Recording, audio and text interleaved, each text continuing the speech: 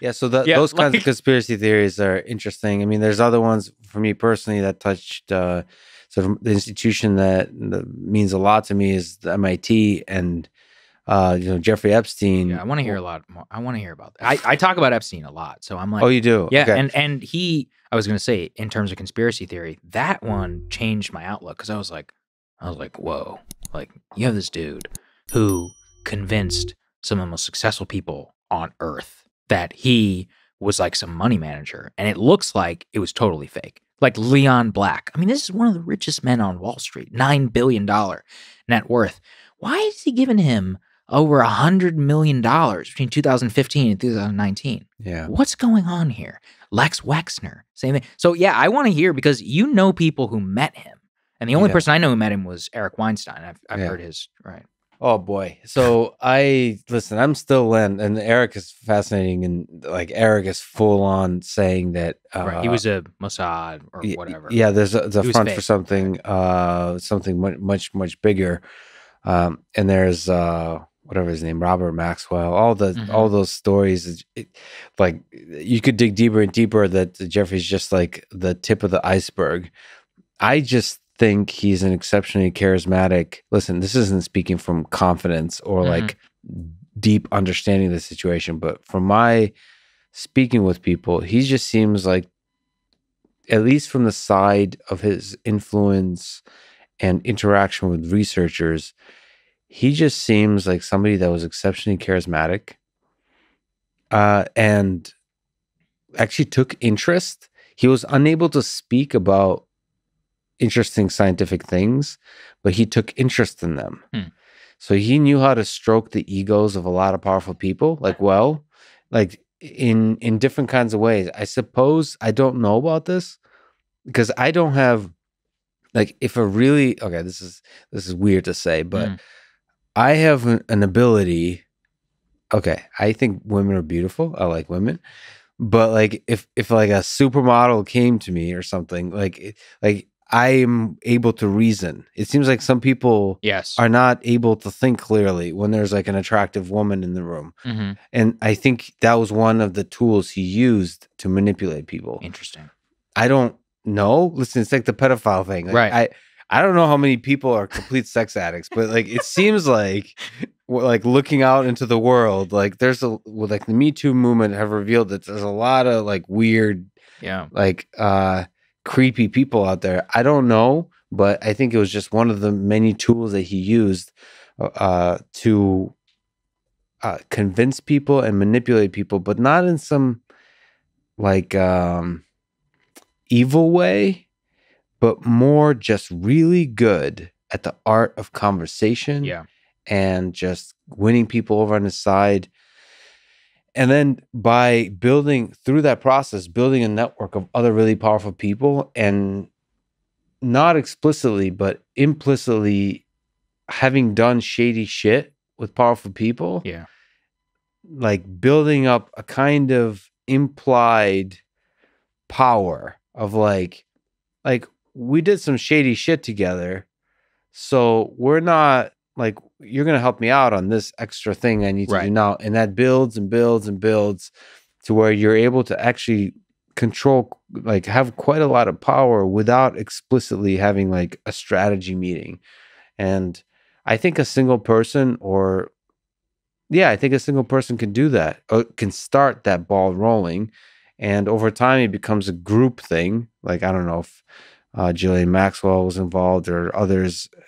And over time that becomes almost like a really powerful organization that's not a front for something much deeper and bigger.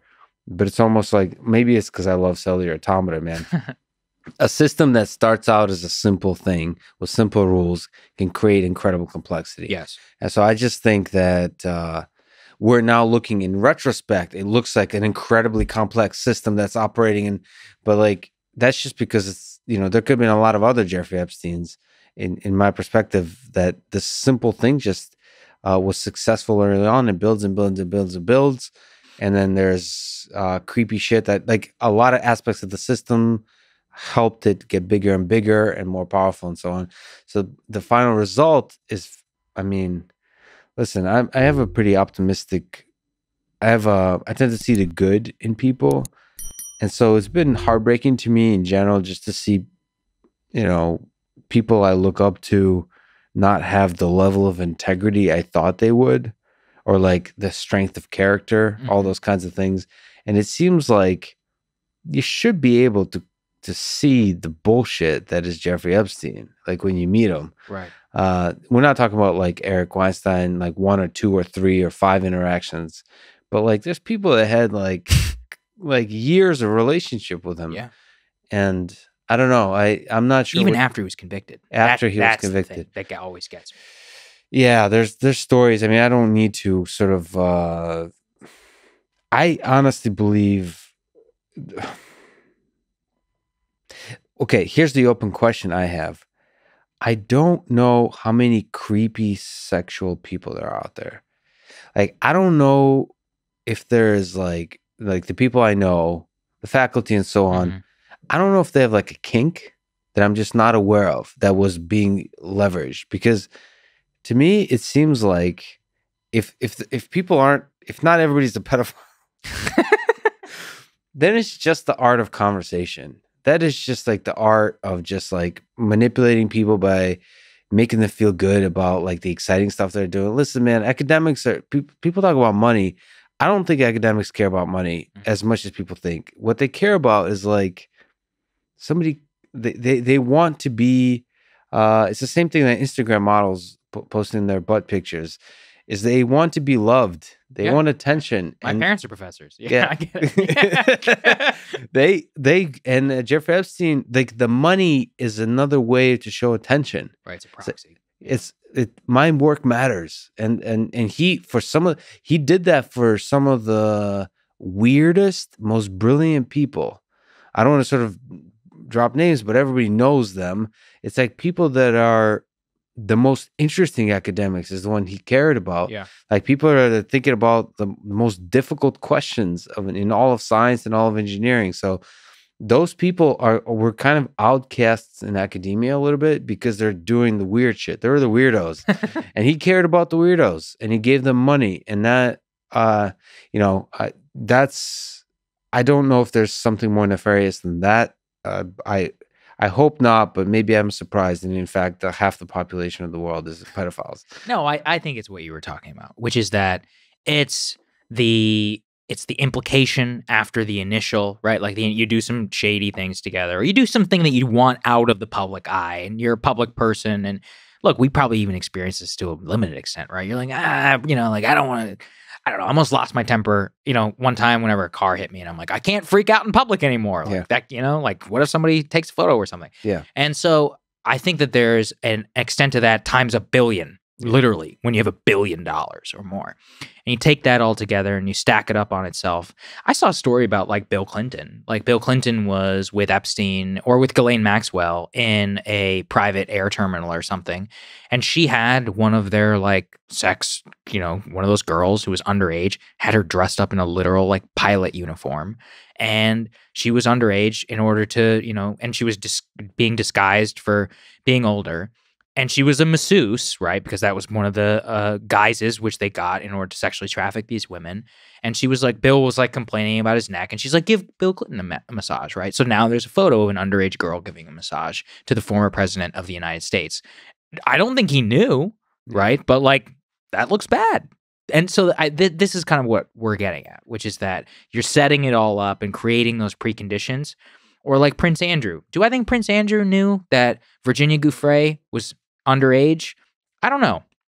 Probably knew she was pretty young, which I think is, skeevy enough where you're a fucking prince. You should probably know better. Yeah. But I don't think he knew she was underage. Or maybe he did. And if he did, then he's even more of a piece of shit than I thought. But when we look at these things, the stuff I'm more interested in is like what you were talking about. I'm like, Bill Gates? How do you get the richest man in the world in your house? Yeah. Like, under what God? And Gates is like, he was talking about financing and all this. I'm like, you don't have access to money or bankers? Like, you're the richest man in the world. Like, you can call Goldman Sachs anytime you want on a hotline. Like, why do you need? That's where I start again to get more conspiratorial, because I'm like, Bill, dude, you have the gold credit, right? Like you don't need Epstein to create some complicated financing structure. Or Leon Black, like what is 2015, 2009? I mean, this is very recent stuff. Or, and this is the part that really got me, is I read the I think it's called the Department of Financial Services report around Deutsche Bank with Epstein. They knew he was a criminal. They solicited his business, explicitly knew that his business meant access to other high net worth individuals, consistently doled money out from his account for hush payments to women in Europe and prostitution rings. They knew all of this within the bank. It was elevated multiple times. Here was the other one. One of Epstein's associates was like, hey, how much money can we take out before we hit the, automatic censor, before you have to tell the IRS? And that question, by their own standards, is supposed to result in a notification to the feds, and they never did it. And he was withdrawing like $2 million of cash in 5 years for tips. Yeah. I'm like, okay. I'm like, something's going on here. Yeah. Like, you see what I'm saying? There's a lot of signs that make you think that there's a bigger thing at play than just the man. That there's it does look like a larger organization is using this front. Right. Again, I don't know. I truly don't know. And I'm not willing to use the certainty, which I think a lot of people online are, to say like it was 100%. Yeah, the certainty is always the problem. Because that's probably why I hesitate to touch conspiracy theories, is because I'm allergic to certainty in all forms. In politics, any kind of discourse. And people are so sure in both directions, actually. It's kind of hilarious. Either they're sure that the conspiracy theory, whatever the conspiracy theory is false. Like they almost dismiss it like they don't even want to talk about it. It's like the people, like the way they dismiss that the earth is flat. Yes. Most scientists are like, they don't even want to like hear what the flat earthers are saying.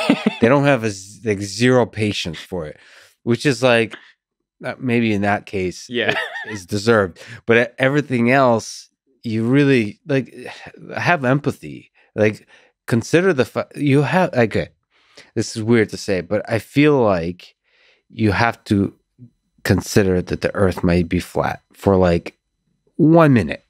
Like you have to be empathetic. You have to be open-minded. I don't see a lot of that through our cultural tastemakers and more, and that really is what concerns me the most, because it's just another manifestation of all of our problems. It's that we have this completely bifurcating economy, bifurcating culture, literally, in terms of we have the middle of the country and then we have the coast. And in terms of the population, it's almost 50-50. And with increasing megacities and urban culture, like urban monoculture of LA, New York, and Chicago, and DC, and Boston, and Austin, relative to how an entire other group of Americans live their lives, or even the people within them who aren't rich and upwardly mobile, how they live their lives is just completely separating. And all of our language and communication in mass media and more is to the top, and then everybody else is forgotten.